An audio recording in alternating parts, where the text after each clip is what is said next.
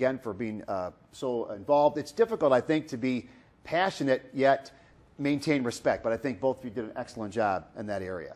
But we have another topic, and that would be, is Jesus a prophet of Islam?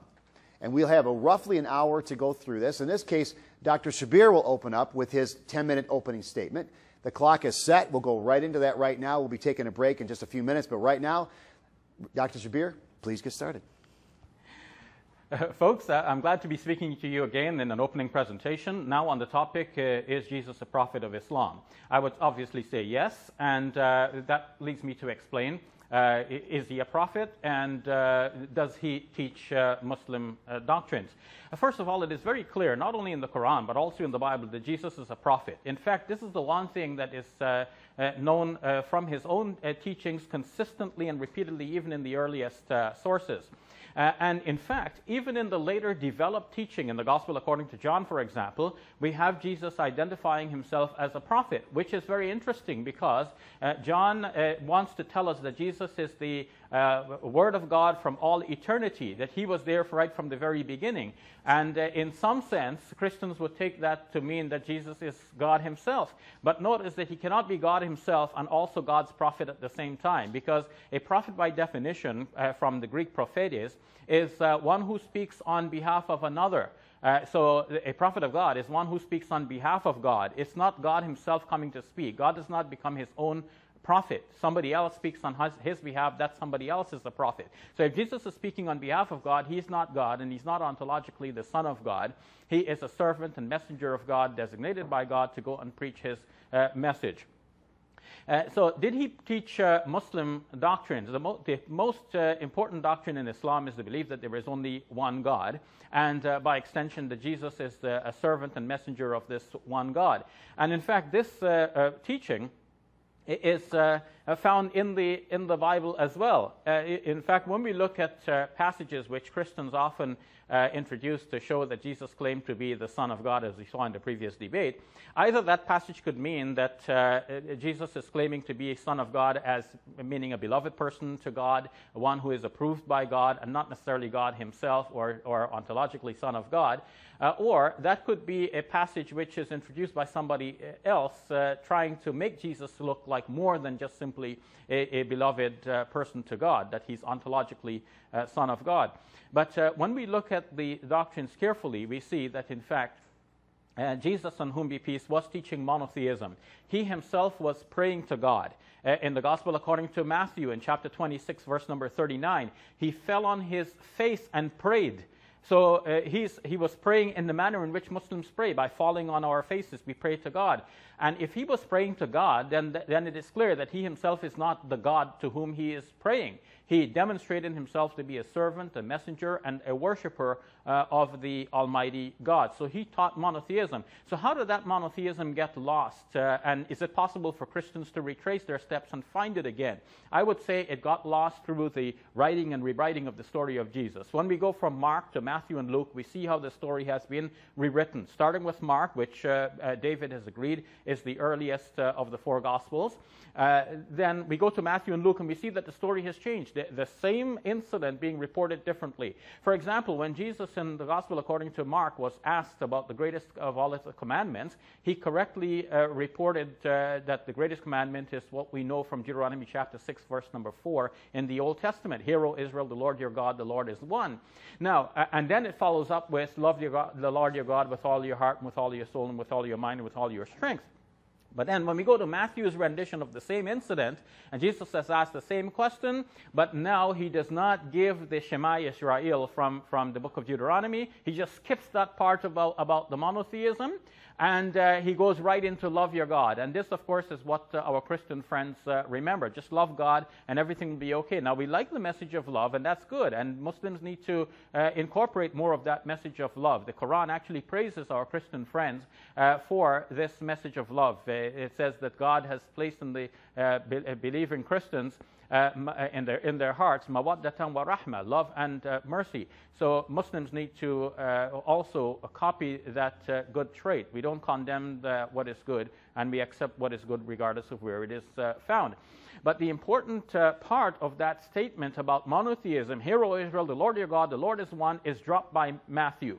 And that shows that Matthew is heading in a different direction here, and he's heading towards Trinitarian doctrine. It's not Trinitarian yet. In Matthew, towards the end, where Jesus says, go and baptize in the name of the Father and the Son and the Holy Spirit, some will take that as an expression of Trinitarian doctrine. But in fact, as Robert Gondry says in his commentary on Matthew's Gospel, it does not actually mean that. It does not mean that the three of them have just one name.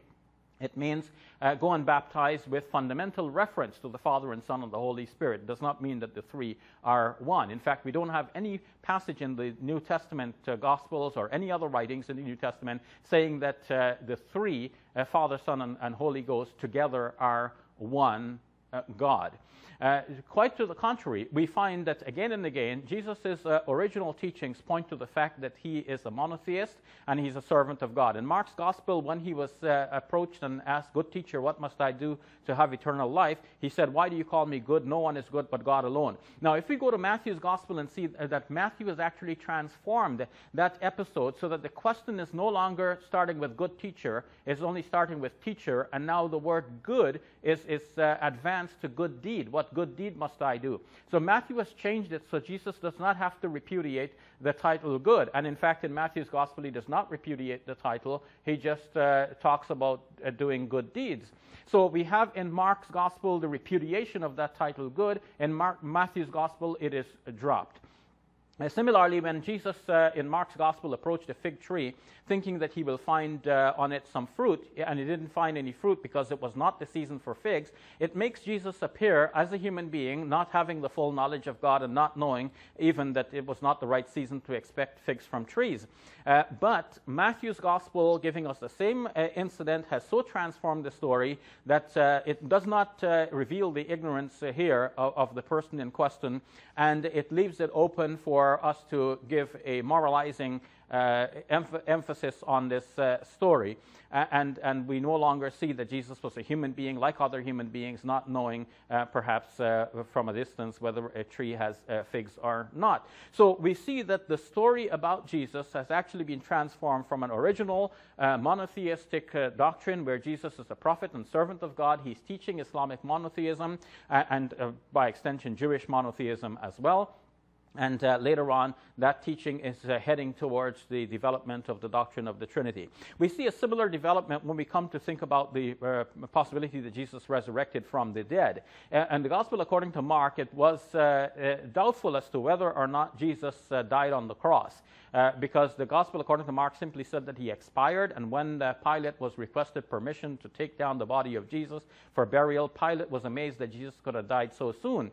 And he was assured by the centurion. But by this time, the centurion was already a believer in Jesus and had no reason to see Jesus dead. In fact, we have other indications in the Gospels that even Pilate did not have enough interest in killing Jesus. He wanted Jesus to go free, but his arm was being twisted by the mobs who were saying, if you don't deal with him, we'll report you to Caesar. And even though his wife also did not want Jesus to be killed, seeing many different dreams that will indicate that Jesus should not be killed, eventually things were flowing for the crucifixion of Jesus to take place. If Pilate could look the other way while Jesus was taken down from the cross alive, then why shouldn't he allow that?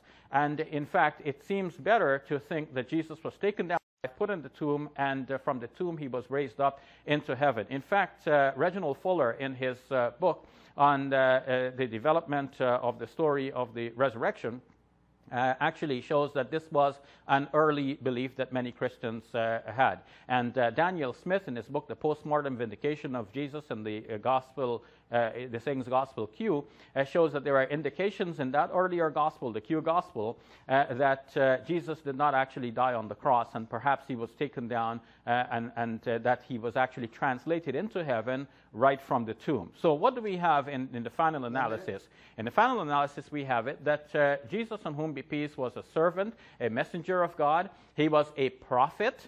And he was teaching Islamic monotheism and at the same time Jewish monotheism, and that he did not, the proof that he rose from the dead is not so very clear in the New Testament, and it seems that the Quran had an interesting insight by saying they had doubts concerning the incident. They thought they had killed him and crucified him, but in fact they had not succeeded in their attempt, and Jesus was rescued and raised to heaven by God. Now finally the Quran comes in as a revelation from God to bring us back to the original monotheism of Jesus, to tell us that Jesus was not Son of God or God, but he was a prophet of God, God's Messiah, God's servant, and one teaching Muslim monotheism. Thank you very much.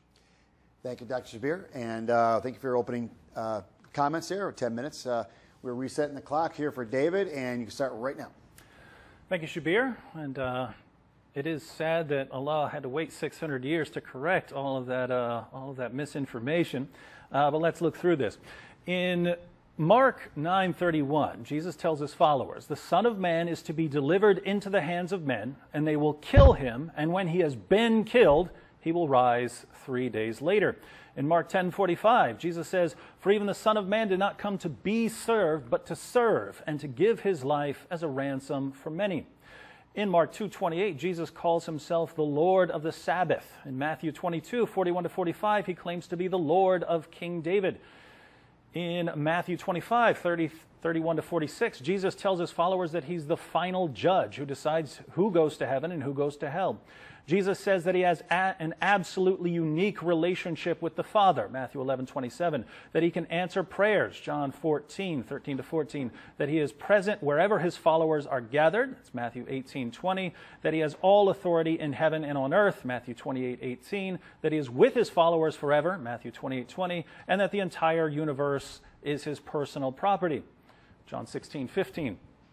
Doesn't sound like a very good Muslim prophet to me, but that's what we find when we examine the first century sources. So in order to preserve the Islamic view of Jesus, Muslims have no choice but to say that Jesus' message has been horribly corrupted. And keep in mind, I'm going to the text right here. The same text that I'm quoting are the texts that Shabir is quoting to show that Jesus was a good Muslim prophet. Those same texts say all of the things I just mentioned. Now, why believe some and not believe others? Well, it's because Islam is used to distinguish what's true from what's false in the Gospels. But there's a problem here. Muslims think that they have a higher view of Jesus, a theologically superior view of Jesus. I see things differently because a closer look at the Islamic view shows that it portrays God as incompetent and deceptive, and it portrays Jesus as the most stupendous failure in the history of the prophets. According to the Quran, Allah not only corrupted Jesus' message, but also helped Christians spread the false teachings. To understand why Islam demands this view, let us consider 7 facts.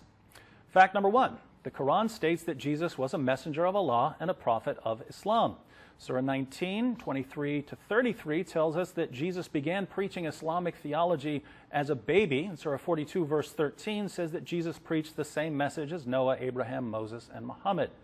Fact number 2, the Quran states that Jesus won a number of followers who were Muslims. So Jesus spent his life preaching Islam, and, here's the key, he was successful. Surah 3, verse 52, and Surah 5, verse 111 say that his followers converted to Islam. So he had Muslim followers.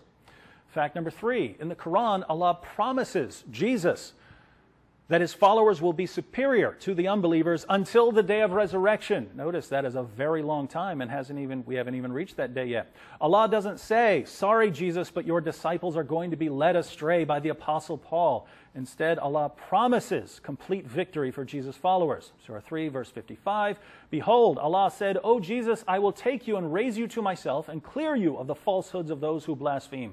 I will make those who follow you superior to those who reject faith to the day of resurrection. Again, since the day of resurrection hasn't arrived yet, Allah's promise is still in effect. Fact number 4, if there were any first century Jews who converted to Islam at Jesus' preaching, they didn't last very long. We have a lot of historical information, a lot of sources on Jesus' disciples, but we have no evidence at all that any of them believed anything remotely resembling Islam. Jesus' followers believed in his death for sins and his resurrection from the dead. They called him Lord and Son of God. We also know about people who rejected Jesus, people who accused him of blasphemy, but no Muslims. So if you want to believe that Jesus had Muslim followers, that's up to you. My point here is that if they did exist, they were so insignificant, we have no record that they even existed. Fact number 5, according to Islam, Allah corrupted the gospel through the power of illusion, deceiving people into believing that Jesus died on the cross. History shows that Jesus' early followers became convinced that he died on the cross and rose from the dead. So the obvious reason there were no Muslim followers of Jesus after he ascended into heaven is that his followers came to believe he died on the cross and rose from the dead. Now, according to Islam, where did they get the idea that Jesus died on the cross? Where did they come up with that one? Surah 4, verse 157 and 158, we learn that Allah tricked people into believing that Jesus was crucified. Allah disguised one of Jesus' disciples, made him look like Jesus. Then this disciple was crucified, but Allah made everyone think that it was Jesus. So when my Muslim friends say that the gospel has been corrupted, we need to be clear that according to Islam, at least part of the gospel was corrupted by Allah himself. Fact number 6, the Quran states that Allah helped spread Christianity. Once Allah had deceived countless people, thereby corrupting Jesus' message, he worked diligently to help Christians spread their corrupt gospel. Surah 61, verse 14, O you who believe, be helpers in the cause of Allah, as Jesus, son of Mary, said to his disciples, who are my helpers in the cause of Allah? The disciples said, we are helpers in the cause of Allah. So a party of the children of Israel believed, and another party disbelieved. Then we aided those who believed against their enemy, and they became uppermost. So Allah helped, he aided the true followers of Jesus until they became uppermost. Now, the only Christians who ever became uppermost over anyone were Christians who believed in Jesus' death, resurrection, and deity, all of which are false doctrines according to Islam.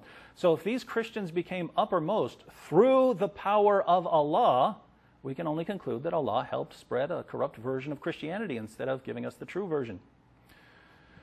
Fact number 7, the Quran affirms the inspiration, preservation, and authority of the Christian scriptures. In Surah 5, verse 47, Allah says, let the people of the gospel judge by what Allah hath revealed therein. If any do fail to judge by the light of what Allah hath revealed, they are no better than those who rebel. Why would Allah tell us to judge by a corrupt book? If it's corrupt and we need to pick out the parts that agree with Islam, why not just tell us to believe the Quran? We have to start with the Quran and then go back to the gospel. Why not just go with the Quran? Why even go to this book that says Jesus is the Son of God who died on the cross for sins and rose from the dead? In Surah 5, verse 68, Allah tells Muslims to say, O people of the book, you have no ground to stand upon unless you stand fast by the Torah, the gospel, and all the revelation that has come to you from your Lord. If the Quran is the only revelation that matters and everything else needs to be interpreted in light of it, why even tell us to stand upon the Torah and the gospel? What's the point of it? It no longer has a point. Surah 7, verse 157, Allah declares, those who follow the messenger, the unlettered prophet, whom they find mentioned in their own scriptures, in the law and the gospel, it is they who will prosper. This assumes we still have the gospel. Allah says we have the gospel. Now, based on these facts, we have some questions for our Muslim friends. One, why would Allah corrupt Jesus' message and destroy everything Jesus had worked so hard to accomplish? 2, why did Allah tell Jesus that his followers would be superior to unbelievers until the day of resurrection? Didn't Allah know that he was about to corrupt Christianity by tricking people into believing that Jesus died on the cross? 3, if the gospel was given as a guidance to mankind, why didn't Allah preserve his message instead of introducing a heresy? 4, once the Christian heresy had started, why did Allah help the heretical Christians spread their heresy instead of just correcting them? 5, if the gospel was corrupted in the early centuries of Christianity, why did Allah say that Christians still possessed it during Muhammad's time? 6, if Allah deceives people who follow his prophets, how do Muslims know he's not deceiving them? 7, since Jesus' message was corrupted by Allah and others, what did Jesus ultimately accomplish? What did Jesus do? What was the point of the virgin birth and the miracles? What was the point of Jesus being the Messiah? What was the point? What did Jesus accomplish? After all of that, his followers are led astray. Allah helped corrupt the message. Then the Apostle Paul came in and he helped corrupt the message. Everyone corrupts the message, and it was all pointless. Muslims will tell us, well, he predicted the coming of Muhammad. Well, what's the point? What's the point of all of that? The only revelations we would have that would tell us that Muhammad is a prophet, the only scriptures Muslims would go to try and show that Muhammad is a prophet and it's confirmed in our scriptures are the same sources that call Jesus the divine Son of God who died on the cross and rose from the dead, the same scriptures that tell us to watch out for false prophets. These are the same scriptures. So this is one giant, massive mess. And think about the implications. God does all this work, then corrupts it. Jesus spends his life preaching Islam, and he just fails miserably. He chooses followers to carry on that message. They just can't get the job done. And so Allah has to just put up with this for a long time, for 600 years, until he fixes the mess. Was Allah just unable to keep that message preserved? That's what I'm hearing from my Muslim friends, and that is what I find absolutely blasphemous.